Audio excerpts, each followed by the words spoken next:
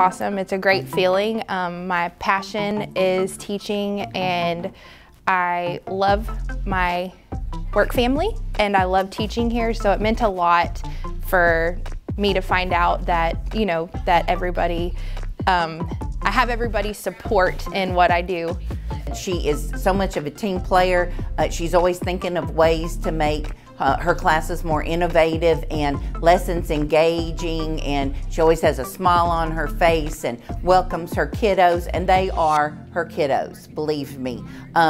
Her teammates feel like they can go to her when they have a problem. I feel like I could go to her when I have a problem. And she just continues to grow as a teacher, and I look for great things for her in the future.